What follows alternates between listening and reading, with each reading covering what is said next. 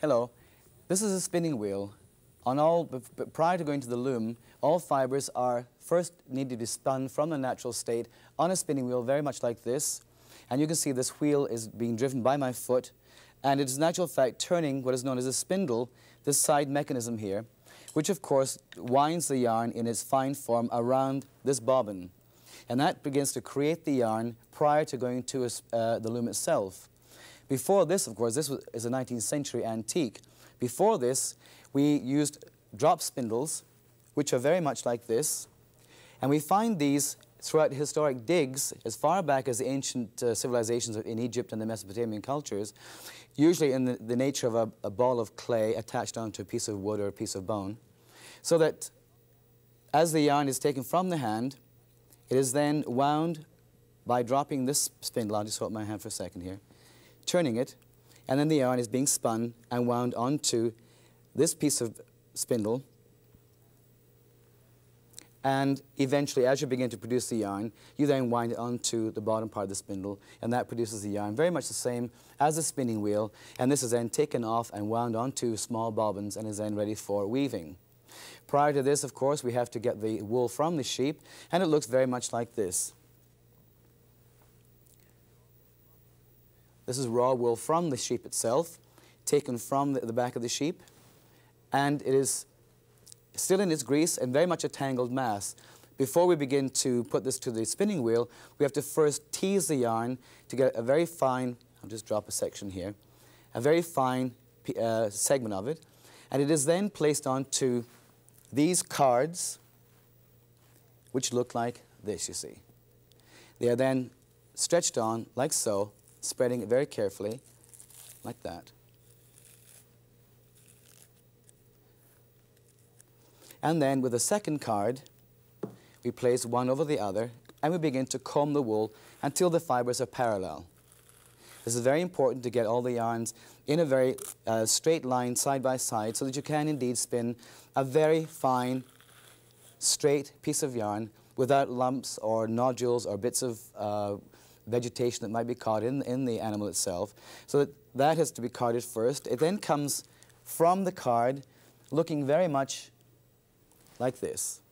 These are known as rolags. They are simply carded wool, and when you hold them up to the light, you can see they're quite transparent. There's no heavy knots anywhere, so that when I begin to spin this yarn, I will then pull it from the end of the rolag, and the spinning wheel will twist it at a high speed, and of course the scales on the wool itself will link together to create a piece of yarn. Wool is extremely important, and we have two types of wool. One is known as worsted, which is a very fine, straight fibered yarn itself, and also the carded wool, which is very much like this, round and woolly and soft. This is very much the kind of yarn that is used for making Harris tweed or warm coating or knitting sweaters, because the air is caught from the outside and is warmed by the heat from the body, and the air is circulating in the yarn itself. That makes it a very warm commodity for working with. A very important fiber in itself, and again, one of the most important fibers historically. The second one, of course, is the mystifying silk, and I have here with me a silk cocoon. Just pull it free here. And that's what a cocoon looks like, a silk cocoon. It is woven or spun around the worm itself when it's ready to make the transformation stage from worm to larva to then the metamorphosis to the moth itself. And you can see, probably you can on camera, it's a very, very fine filament. That the filament is coming off the silk cocoon quite finely. In order to separate the cocoon's silk from the cocoon, it must be placed in boiling water, or at least water of about 90 to 100 degree temperatures. That dissolves the gum for a while, and then each strand will pull off and create one long mile of silk. If we were to cut the inside of this apart, you would then see inside that the actual insect dried out, because they were then taken from the spinning or the cocoon space or shed itself, collected and then subjected to heat and that killed the insect inside, so that when it was ready to make the metamorphosed state, it didn't exude an acid which will burn the top part of this to let itself free. So we must be sure we kill the insect while it's still in its transformation stage. The Thailand silk that I showed at Goodman's Textiles comes at exactly the same way, only the insect has been allowed to escape from the cocoon. It then dissolves a small patch on top, and of course that breaks all this thread, and no longer do we have a mile of thread, but we have possibly 2 or 3 inches long, the distance around the cocoon itself. As it's being spun off from the cocoon onto skeins of silk preparatory to weaving with it, it comes in hanks very much like this. This I bought in France a number of years ago when I was studying silk weaving in Lyon. And it's very much like the kind of silk that is produced in China, Japan, Switzerland, France, Germany, England today. Comes in hank form. It has a very, very high luster. It's a magnificent luster. It gets the luster simply by being pulled through a series of glass pulleys, and the glass polishes the silk as it's coming from the cocoon. Very little other processing is required. You are then ready to weave with this into any fabric you wish. Of course, more often than not, it goes into a dye process first. I have here also a cone of dyed silk.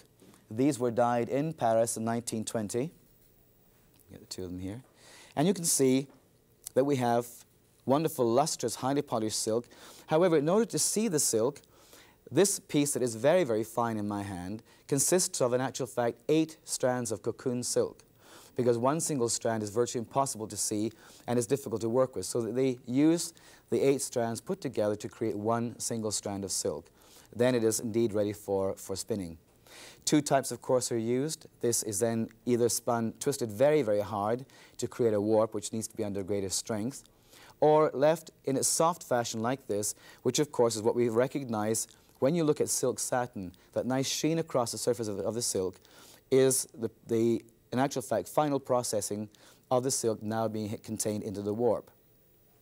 Silk, very, very valuable, and many an empire has been built around it, and certainly many traditions and legends have been placed around it. Next on the roster of importance, we have some raw flax here. Now, raw flax, as you can see, is a rather dull, matted, brown beige shade. In actual fact, there are several types of flax. This probably is Canadian flax. Belgian flax is a softer, grayer flax. Russian flax is a grayer, browner flax. And when it's grown locally, it's really anybody's color. It's not really important the color at all, because it goes into the bleaching fields. And in a later episode, we will show you what these bleaching fields look like, and some of the processes involved in manufacturing cloth from flax itself. The flax, in actual fact, comes from a plant with a, what is it? Like a straw casing, very much like a grass on the outside.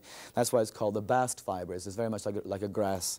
Inside the grass, once the outer husk has been dissolved away by letting it sit in rotting water or stagnant water for a period of time, it then releases all these fibers inside. They are then taken to a card or to a hackling block, and they're combed to separate the coarse fibers and the finest fibers inside. And it's from this they are then placed on the spinning wheel and, of course, pulled and spun at a very high rate, and they spin very much as I'm doing with my hand here. You can see that it's beginning to pull together and making quite a fine and firm thread. Linen is extremely strong, not nearly as strong as silk. Silk has the same tensile strength as steel, for that matter, steel of a similar thickness. But certainly linen has that great capacity for being cool and being wonderfully white and refreshing and easy to work with for the great religious uses it's been put to, or for embroideries, or even for garment making itself.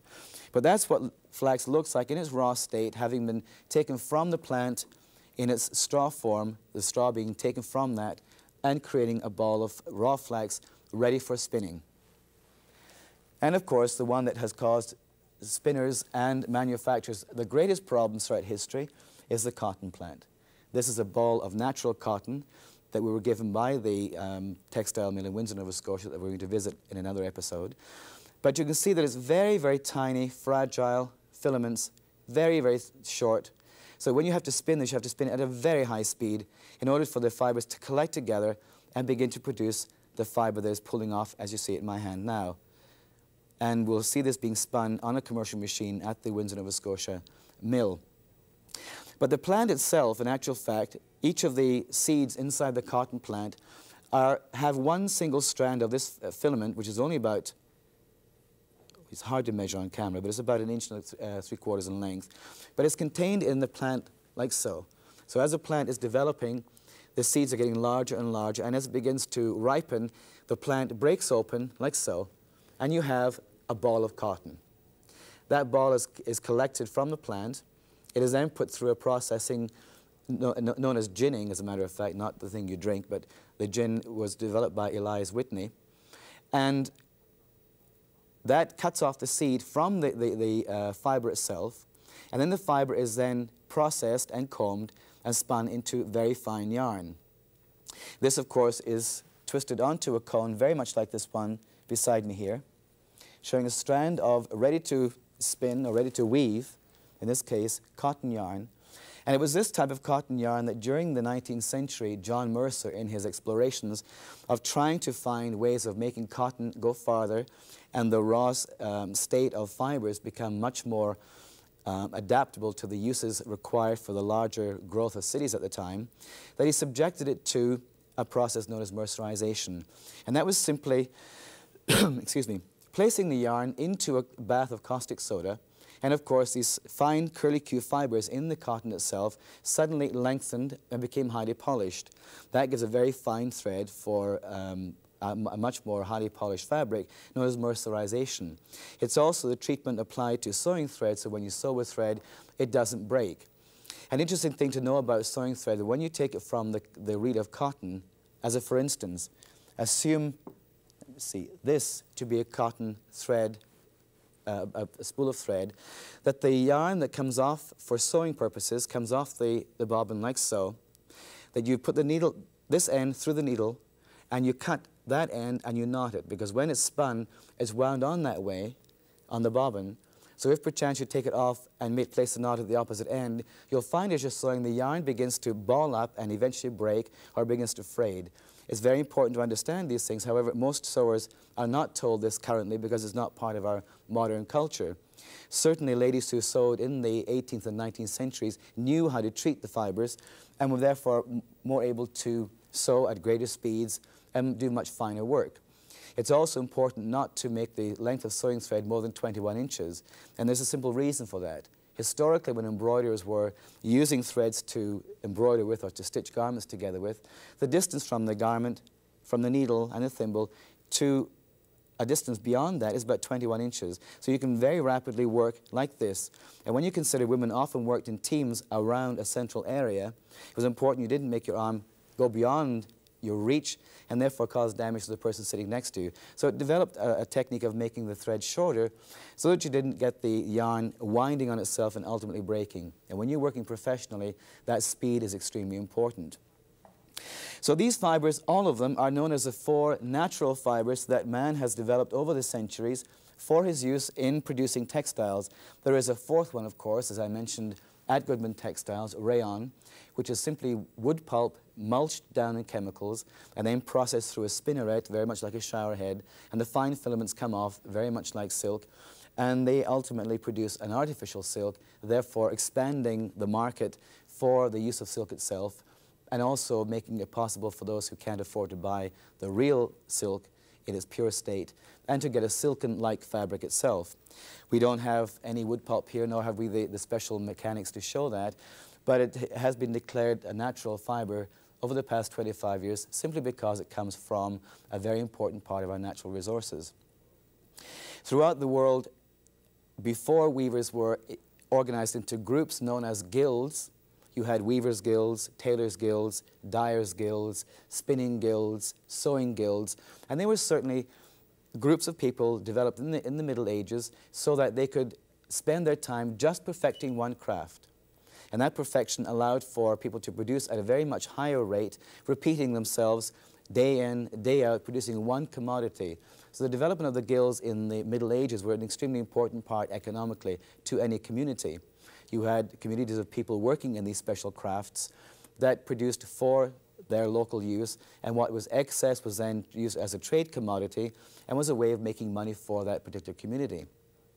This all rather died out in the 19th century when the Industrial Revolution took place, and most of the crafts were being mechanized to such a degree that the hand craftsman eventually was considered to be redundant. It was brought back in a movement known as the Art and Craft Movement by William Morris in the late 19th century, a way of going back to what he thought was a much better, much saner period in history, the period of the Middle Ages, as a direct reaction against the Industrial Revolution and the great producing and the great vulgarity of fabrics and raw materials being used during the 19th century. So we have the entire history from the Middle Ages to the 19th century evolving around the gathering of raw fibers to the spinning of these fibers into various types of yarn to be woven into various types of fabrics, very much like the ones you saw in Goodman Textiles in our last episode, and very much like the fibers you're going to see being woven on my loom at my studio very shortly. When we go to the studio, we're going to see the basic components of the loom and begin to understand exactly what happens when thread from a spinning wheel is wound onto a shuttle and then placed into a warp and progressed into fabric. So let us now proceed to my studio and see what a hand loom actually does. Welcome to my studio. This is my loom. I bought it some years ago in Sweden, solid pine, not too unlike its predecessor designed some 3,000 years ago. In fact, looms haven't changed a great deal in that length of time. They have become more mechanized. During the 19th century, with the increase in the mass market and the increase in larger societies, they became power-driven and are now, of course, electrically driven.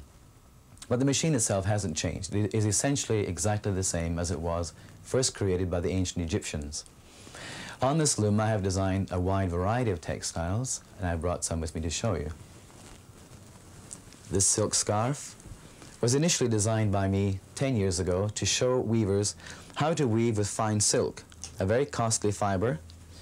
And in this case, the weave itself is very simple, plain weave, simply using the color as the design element in the fabric itself, and of course allowing the luster of the silk to take over and become the major part of the design.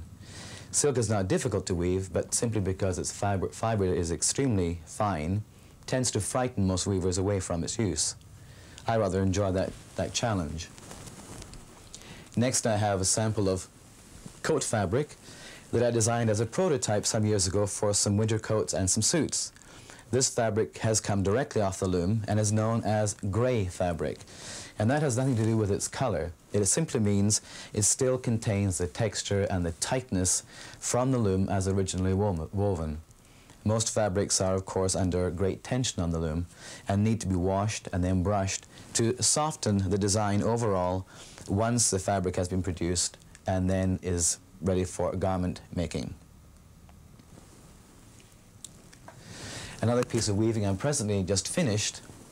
This is for a carrying bag I'm making as a Christmas present for a friend of mine, and it's really just an exercise in various textures and techniques, simply woven again, utilizing color as a main element of design.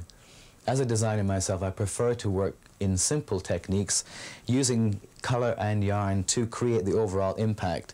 This, of course, will be lined with plastic to make it waterproof, and then closed at the top with a handmade leather handle across the top of it, and then be wrapped up and presented at Christmas time.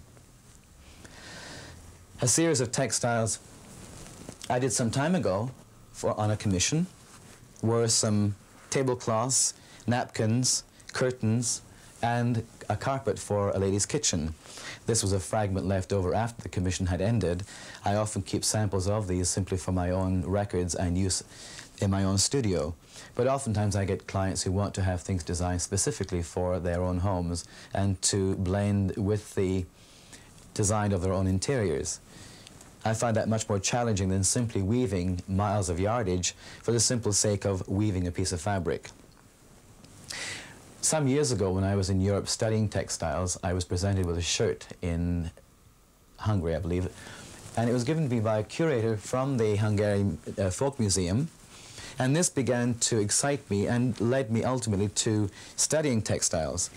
This shirt was made in about 1804, made entirely by hand by the groom's mother, and she wove the body of the fabric, as well as the fine tapes and the fine braids through here, as well as the tapes at the wrist end, all hand-woven, and then she proceeded to embroider the entire thing as a garment of celebration, in this case a wedding shirt. And this kind of discovery excited me to press on to learn more about weaving, and ultimately as I became involved with Fortress Louisbourg and its restoration, that information began to pay off great dividends. I no longer produce textiles for the market anymore, I simply weave for my own pleasure and the odd exhibition. At the present time, on the loom, is a very simple weave, known technically as bound weaving. It is a Swedish technique. The weft yarn was imported from Norway, as you can see on this ski shuttle, and the warp was spun in Sweden. Very simple weave. The design, as you can see, is hanging above the loom to guide me on my way through as I'm working rather freehand through it. Entirely the mixing of yarns from the darkest indigo blue up to a dark red. Now to look at the various mechanical parts of the loom, just so you understand the process of creating a textile. We'll go first of all to the back of the loom, where we have the back beam. Each of the warp threads stretched across the loom are first wound onto this back beam here. That keeps all the threads under perfect tension. They're all measured the same length, and they're kept here, so as one is weaving ultimately the fabric, we move and advance the warp forward. It's just simply a holding device. Each of these warp threads are then threaded through what we call our eyes, string eyes on these harnesses. In this case, there are 4 harnesses, and each of the threads are then threaded through so that when I depress the pedal, each of these harnesses will indeed lift the threads, too much on occasion, in various combinations, and this ultimately creates a pattern. To make the whole process work more smoothly, these harnesses are then attached to the top part of the loom, to these wooden struts, and they're then passed through and attached to pedals underneath the loom. So when I'm sitting at the front of the loom and I depress the pedal, it will then activate the warp itself, opening what we call our sheds, and then allow the weaving to proceed. After the threads have been passed through the eyes of the harness, they are then passed through this comb here, which is known as a reed.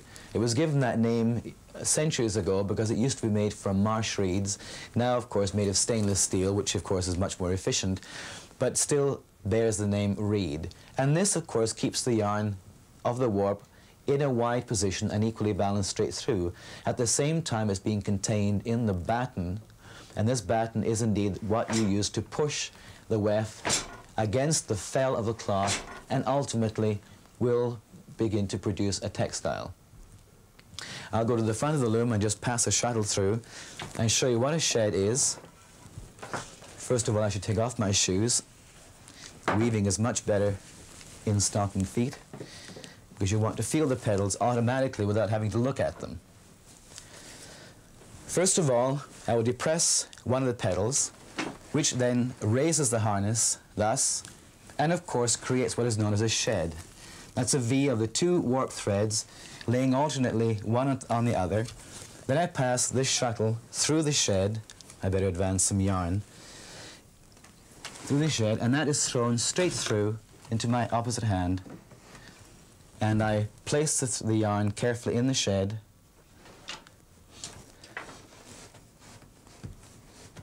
And I pack it together with a beater and pack it tight. This, of course, needs to have a shed change, so what I've done is move from one shed to the next, and that locks the yarn in position. Then I advance more yarn, pass the shuttle through again,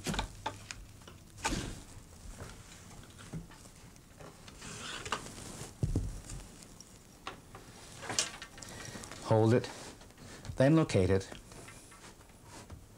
making sure that I have sufficient yarn to cover the warp threads, because the essence of this technique is indeed to cover the warp threads entirely. and I pack it in rather smartly with the batten, the shed being changed, and that begins to build up the fabric. As the fabric is being built up from each successive shot, it is then wound onto the cloth beam which contains the finished fabric. After the warp has been completely woven, it is then taken off the loom and is ready for final processing. This device here is called a stretcher. And as you're weaving, because of the elasticity in wool, it needs to be held out so that you keep the same width of fabric consistently straight throughout. This has been adapted to the modern industrial machine by having teeth at the side of the loom, which does exactly the same thing. Many weavers tend not to like this stretcher device. They tend to feel that it is a sign of not being able to weave. But in actual fact, it's been used for centuries. It's a classic tool for weaving and is very important to get a good, perfect weave throughout.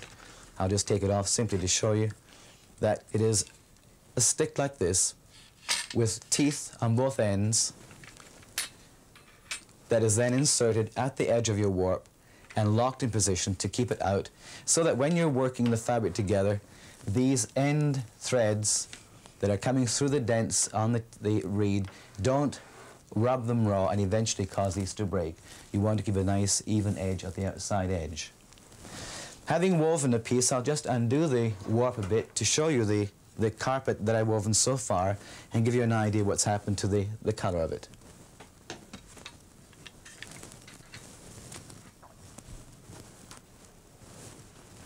I release the ratchet, which has the warp under great tension, and I'll wind it forward a pace.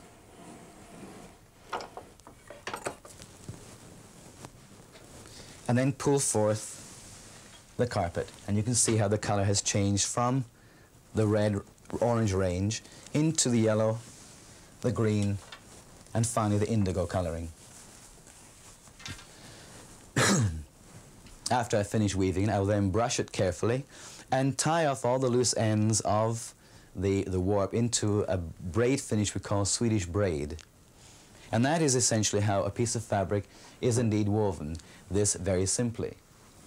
Next week, we're going to, in our next episode, we're going to go to the Nova Scotia Textile Company in Windsor, Nova Scotia, and look at the actual process of a textile very common to us today, a t-shirt. We'll look at the process of carding the simple fibers, a blending of cotton and polyester, into the spinning of threads on great industrial machines, from those threads onto the new industrial knitting machines, which produce tubular fabric at great speed, then into the dyeing rooms to watch it being dyed, the brushing rooms to brush a finish on the finished fabric, to the next floor to watch them being cut into t-shirt shapes, then finally to the sewing rooms on the top floor and watch about 100 people, 100 ladies at various types of machines assemble a t-shirt.